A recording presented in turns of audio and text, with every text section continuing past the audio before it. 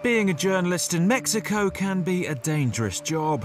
Investigating and campaigning against the country's drug cartels can, and has, cost reporters their lives.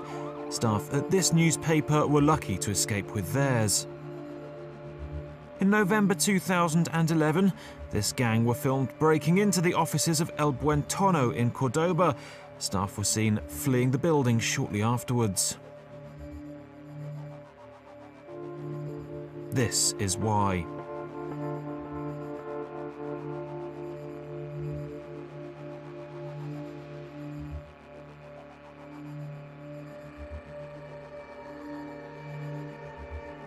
Incredibly, no one was badly injured in the attack, and the newspaper has reopened. They've released this CCTV in an attempt to bring their attackers to justice.